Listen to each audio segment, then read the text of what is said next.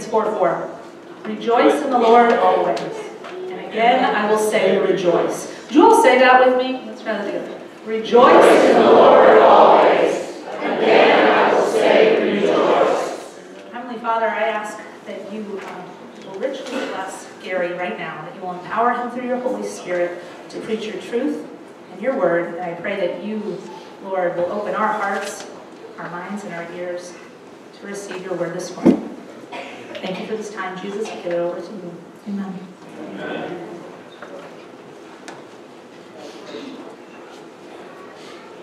Good morning. Good morning. It's a pleasure to be up here. I do have a couple of additional announcements to add today. I just wanted to be able to point out to you. There are only 8 more shopping days until Christmas. This morning, it was single digits outside. It was cold this morning. Winter is here. How cold was it? Okay. Let's rein it in. Come on. One more. December 21st, Thursday, is the shortest day of the year. We will have 9 hours, 15 minutes, and 18 seconds of daylight. Sunset will be at 4:31 p.m. Oh, that's the reaction I was hoping for. Now that I've brought you down, I come to bring you a little joy. Don't tell my wife I stole it. It's joyous to me. How's that? Is that better? I did say I was going to share what you know. Yeah, you did. Made a liar. Can I share something else with you? This being the most wonderful time of the year, I really love the Christmas music. I mean, if it's obscure and if it's different, that's the type of music I like. And dare I say, a little bit funky. That's the type of Christmas music that I like. And my family's cringing right now because they're knowing exactly where I'm going. I have this CD called Hipster's Holiday. And I love blasting Hipster's Holiday and sharing this crazy music with them. And, you know, when the kids were younger, they're like, yeah, go, Dad. And now they're older and like, oh, Dad. But, you know, if we're going to hear about joy during the year, it's usually this time. You're going to hear about the joy of the season. And I'll tell you, you see it everywhere. I experienced some joy this morning when I bought a delicious cup of Dunkin' Donuts coffee. But, you know, it's not just about the joy that we see in the decorations. It's not just the joy that we see in, you know, the cards and everywhere else when it's displayed. We're singing about it. We're singing about that joy. And if I think about, you know, joy to the world, why? Because the Lord is coming. Oh come all ye faithful, joyful and triumphant. Hark the herald angels sing, joyful all ye nations rise. God rest ye merry gentlemen, oh tidings of comfort and joy. And then sometimes it gets a little bit more difficult to find it, but oh holy night, a thrill of hope, the weary world rejoices. O come, Emmanuel, rejoice, rejoice, Emmanuel. We're singing about it, but are we living it? You know, this can be such a depressing time of year for some people. It's dark. It's cold. You have the stress of the Christmas shopping. You have the stress of making your Christmas meal. And some people are spending it all alone. They don't have others to share in that joy with. You know, and then you look at the commercialization that's happening with Christmas. And how the meaning has potentially been lost. How that meaning may have changed beyond the Christmas message. And that's not what it's meant to be. Can we put up Luke 10? The angel said to them, fear not, for behold, I bring you good news of great joy that will be for all the people. This was our Advent reading. Irene read it for us this morning. And, you know, some things that jump out to me, it's not just any joy, it's great joy. It's a special kind of joy that we're meant to have. But what about the words right before it? Good news of great joy. There's good news accompanying this joy. And who brought us the good news? Jesus brought us the good news. Look at Luke 4:42-43. When it was day, he departed and went into a desolate place, and the people sought him and came to him, and would have kept him from leaving them. But he said to them, I must preach the good news of the kingdom of God to the other towns as well, for I was sent for this purpose. See, there's a now but not yet to this good news. Jesus, he was born, and now we have good news of great joy because of that birth. But then we had to wait, and there was the ministry that followed that, where he preached the good news. But now we wait again for his return, for the good news of his triumphant return. And that should bring us joy too. You know, I looked at trying to find a scripture lesson for this sermon, and I was going to use the Advent reading. I was going to use Luke 2. Kathy Sharman used the same verses. It talks about peace. Did a great job with that. But it talks about joy too. It talks about that great joy. I'm like, yeah, that's a good message. But isn't the joy we're supposed to have as Christians supposed to be with us beyond the season? Our joy is not just seasonal. We're supposed to have this joy all the time. And that's what drew me to Philippians. That's what drew me to the verse in Philippians. Can we put Philippians 4:4 back up? Rejoice in the Lord always. Not just in this season, always. We're always to rejoice in the Lord. Amen. You know, and a few weeks ago, Kathleen O'Galley defined joy for us. I was paying attention, Kathleen. She defined joy as gladness of heart. And we get that gladness of heart through knowing God, abiding in Christ, and being filled with the Holy Spirit. And some of you might be saying, well, Gary, that says rejoice. It doesn't say joy. What's the definition for rejoice? Great joy and delight. We're supposed to have that great joy from the birth story. Good news of great joy. But if I'm going to truly define rejoice for you, it's physically and spiritually exhibiting that joy. You're showing it to others. That's what Christian joy is. And our scripture lesson shows us we're always supposed to rejoice in the Lord, to live out that joy that we have in Him. Why should we rejoice in the Lord? Well, He's our salvation and our strength. He came to defeat sin and death. He humbled Himself for us on the cross. And He will return. These things make me joyful. We turn up Hebrews 12, verses 1 through 2. Therefore, since we are surrounded by so great a cloud of witnesses, let us also lay aside every weight and sin which clings so closely, and let us run with endurance the race that is set before us, looking to Jesus, the founder and perfecter of our faith, who for the joy that was set before Him endured the cross, despising the shame, and is seated at the right hand of the throne of God. We're in a race right now, and that race is our lives. And just if you were actually physically running, you have to pace yourself through that. You know, if you're actually out there and you're running, you're going to have uphills and you're going to have downhills. And those uphills are going to be much more challenging.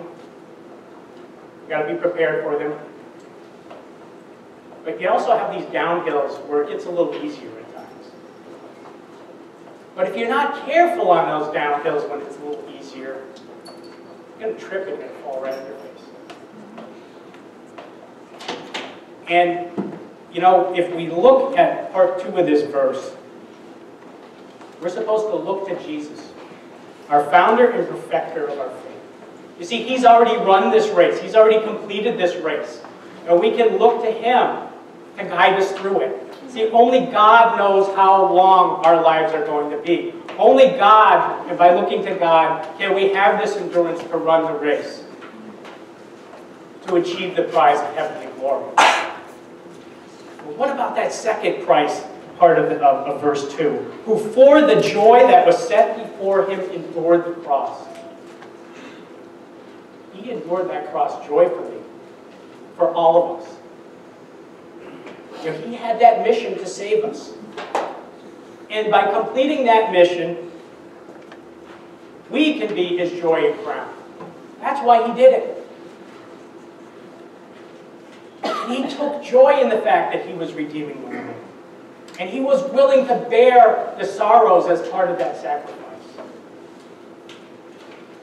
What can our trials in life compare to what he endured for us? And he endured it joyfully. Our joy comes through Christ. And I want to go back to Philippians. Now, if you were to open your Bible, some of them will actually have a subtitle under Philippians. It won't be in our Pew Bible, I'm sorry. But how to live. The subtitle of Philippians is how to live. And you know what I would add to that? Joyfully. Philippians, to me, is how to live joyfully. Because if you're not familiar with this book, Paul takes great joy in encouraging the church in Philippi. And if you're not aware of Paul's circumstances, he's actually writing this letter to that church while he's in prison. Yet you'd never know it, because his tone is nothing but upbeat and encouraging throughout. And he's still working very hard, even though he's separated from the church who he's longing to be with. He's still working hard to advance the message of Christ. And he's still working hard to advance the message of joy and how to live that out. Look at Philippians 2, 14 through 18. Do all things without grumbling or disputing, that you may be blameless and innocent children of God, without blemish, in the midst of a crooked and twisted generation, among whom you shine as lights in the world, holding fast to the word of life, so that in the day of Christ I may be proud that I did not run in vain or labor in vain. Even if I am to be poured out as a drink offering upon the sacrificial offering of your faith, I am glad and rejoice with you all. Likewise, you also should be glad and rejoice with me. That's joy in all things right there. That's joy in any circumstance. And if I focus on verse 15 for a minute, in the midst of a crooked and twisted generation, among whom you shine as lights in the world. Well, there was darkness then. There's still darkness now. And we're meant to be displaying the light as Christians in that darkness. And I'm telling you right now, you can't do that without joy. It just doesn't work. It won't happen. Paul never complained that he was in prison. You won't find in that letter to the church of Philippi, get me out of here. No, he knows he's there to do God's work. Maybe a little differently than he would have liked to, but he's still there to do it. And how did he do that? Well, guess what? He preached the good news to his guards. He shared the word with them. He took advantage of the audience that he had. And because of that, he was able to write letters and distribute these letters. And can you imagine the joy that must have happened in those churches when they received a letter from Paul? The man who was instrumental in helping start this early church now sends them a letter with encouragement and news. You got to remember, at this time, a letter was extremely rare. People couldn't read and write. It wasn't the norm. But he took this opportunity to continue to spread the word and to give joy and encouragement to these early churches, to promote the good news and continue to give them instructions on how to share that with other people. That's how strongly he felt about the work that God commissioned him to do. He took joy in it.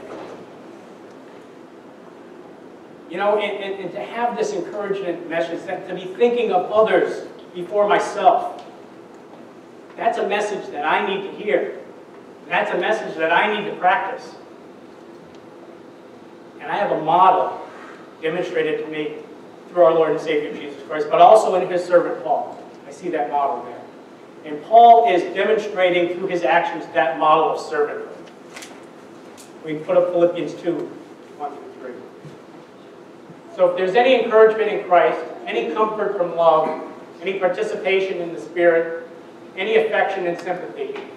Complete my joy by being of the same mind, having the same love, being in full accord and of one mind. Do nothing from selfish ambition or conceit, but in humility count others more significant than yourselves. That's servanthood. Put others before you. And Paul's demonstrating that. And he's demonstrating that to the church, and he's instructing them to go live this out. And you notice in verse 2, he's saying, by doing this, you're going to complete my joy. Being unified. Modeling the servant life. But I feel like there's more to that with Paul too. I feel like, completing his joy is also the enhancement of others' joy. The enhancement of that good news so that others can continue to spread the message. Because that was so key of the early church. The word had to continue to be brought out to the people. And that's what he's instructing them to do. In the book of Colossians, Paul actually writes, share this letter with the church in Laodicea. And I know that happened. Why do I know that happened? Because those letters are in the New Testament now. And those letters are continuing to be shared. We're continuing to share the good news through Paul's letters. I can't imagine Paul thought that this was going to one day be published so that everybody would have access to it. That's exactly the impact that it had. That was God's plan, and Paul was obedient and he lived it out. Hopefully it's bringing some joy. I guess the question I have to ask, is joy happiness? Well, not necessarily.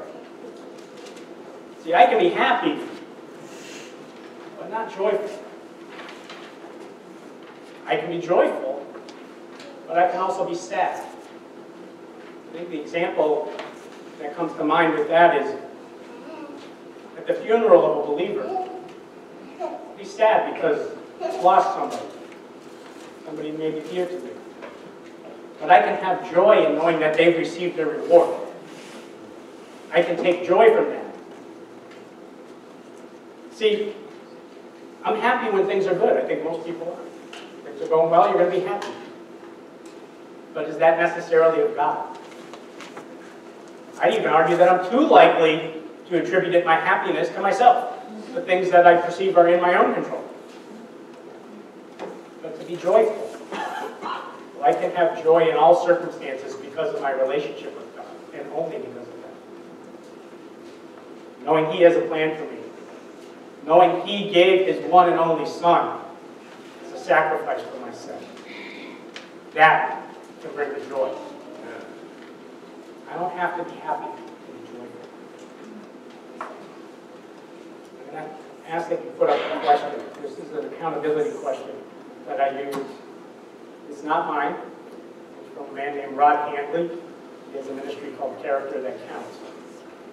And it says, have you allowed any person or circumstances to rob you of your joy? I use this every week. Men I trust ask me this question. And I have to honestly answer them. And tell them of the times when I've allowed something to rob me of my joy. And when I reflect on this question, when I'm honest about it, it's usually something really silly that I've allowed to rob me of my joy. Paul's in prison writing letters encouraging churches, exhibiting joy. And I'm allowing getting stuck in a traffic jam to rob me of my joy. I'm allowing something not going my way to rob me of my joy. The snow, the cold, 8 more days till Christmas, and my shopping's not done.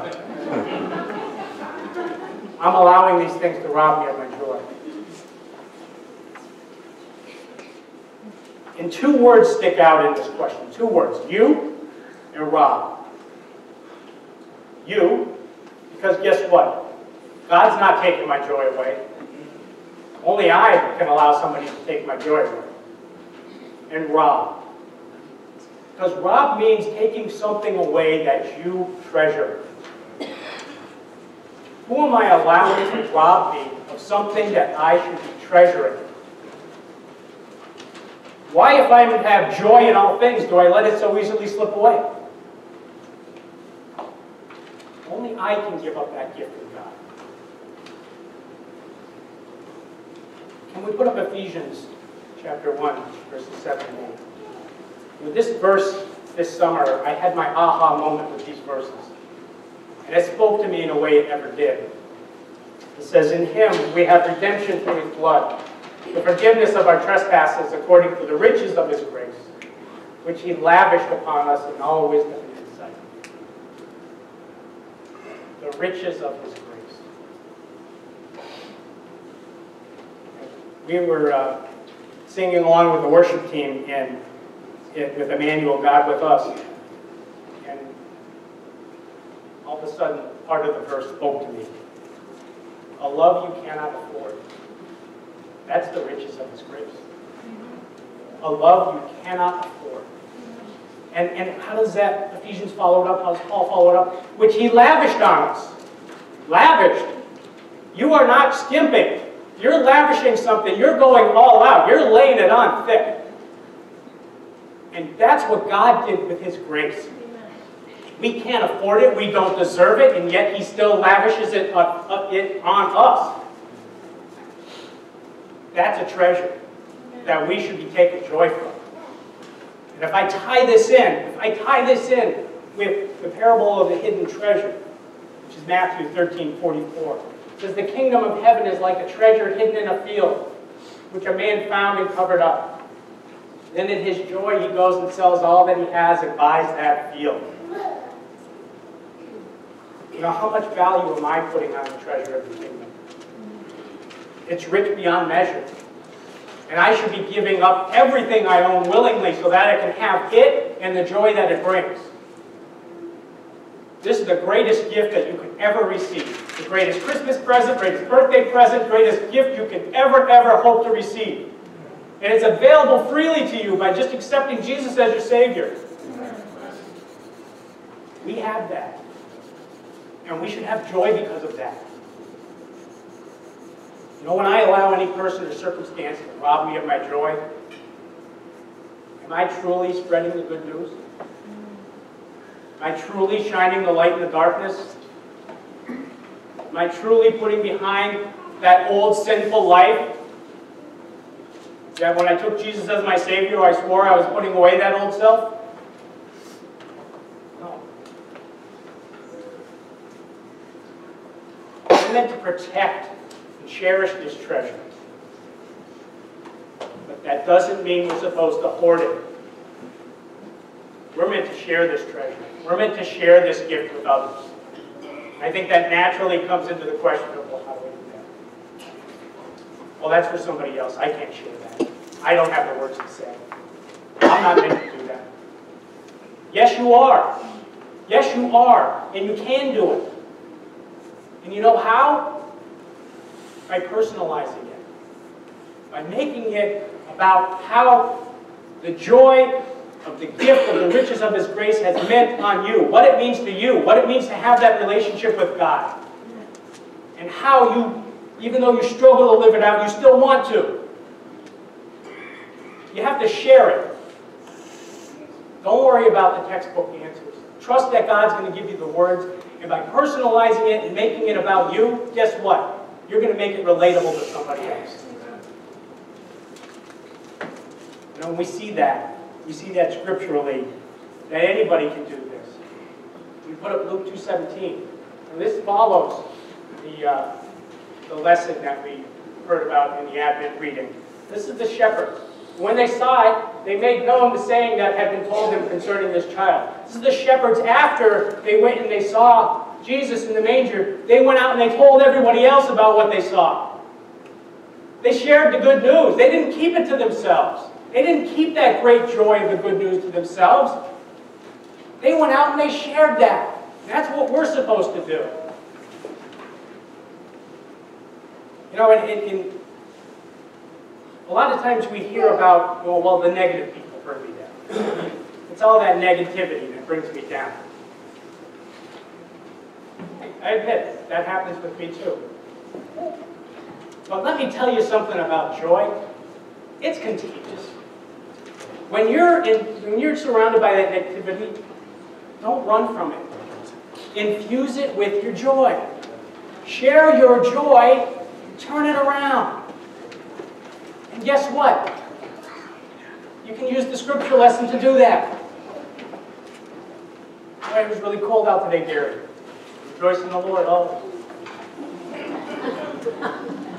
No, but it was really, really cold. It was so I could barely start my car. I'll say it again, rejoice. If anything, you've given them something to think about. But perhaps they're going to say, what do you mean? Now you have your opening. Now you can share it. Take joy in that. Look for those opportunities. Don't run from them. A couple of weeks ago, Chrissy explained Advent to us and explained, about the two parts of Advent. We have the celebration of Jesus' birth, but we also have the celebration and the expectation of his return, the second Advent. And that's absolutely something we should be taking joy in. We can't look beyond that. We can't miss out on talking about that. We put up Isaiah 35:10. And the ransomed of the Lord shall return and come to Zion with singing. Everlasting joy shall be upon their heads. They shall obtain gladness and joy, and sorrow and sighing shall flee away. We've been ransomed by Christ. We've been ransomed through his blood, the sacrifice of his blood. And guess what? That's meant to bring us everlasting joy. The sorrow, the sighing, that goes away. The joy remains. And that's something to look forward to. And then look at Jesus' own words on this. John 16:19 through 20. Jesus knew they wanted to ask him, so he said to them, is this what you were asking yourselves? What I meant by saying, a little while and you will not see me, and again a little while and you will see me? Truly, truly, I say to you, you will weep and lament, but the world will rejoice. You will be sorrowful, but your sorrow will turn to joy. Isn't that going to be a joyful moment when Christ returns? The sorrow, the pain, the suffering, it's gone. Replaced with joy. The joy only our Savior can bring. So, this message of joy, it holds much higher meaning. When you're out there and we see it sanitized in the world and they've scrubbed the whole word Christmas from everything, I still see the word joy. I see the meaning that has to us as believers. The meaning that has to us knowing that Christ came and will return again. And the joy that we can have in that. And I see that single word joy. Maybe others are looking at it as the joy of the season. No, that's the joy I have. I can only can't take that away. See, I see joy in creation. God created all things. I take joy in that, in the beauty of that. I take joy in the word that he's given us so that we can have a relationship with him. I take joy in my fellowship with all of you. I receive joy through my relationship with God. We have joy because of the sacrifice Jesus made on the cross for us. We have joy because he conquered sin and death. We have joy because of the promise of his return. And we need to rejoice and joyfully prepare for that return. So I want to ask you again, have you allowed any person or circumstance to rob you of your joy? Do you truly have the gift of the riches of his grace? If not, I want to invite you up after service. I want to pray with you. I want to be able to share with you my joy. And others are willing to do that too. Don't leave here without that joy. It's special. It's the greatest gift you'll ever have. In this Advent series, we've heard messages on hope, and peace, now joy. Next week, Steve Neville, he's going to give us a message on love. Chrissy talked about waiting in hope and aligning our hope with God's will. How to live out that hope and how to encourage others Kathy talked about the state of wholeness that peace brings. How peace and righteousness are meant to go hand in hand, and how Jesus fulfills that requirement of righteousness for us. I want to leave you with this today. Because of Jesus, I have hope, which fills me with peace and allows me to be joyful. Heavenly Father, I just thank you. I thank you for the joy that only you can bring.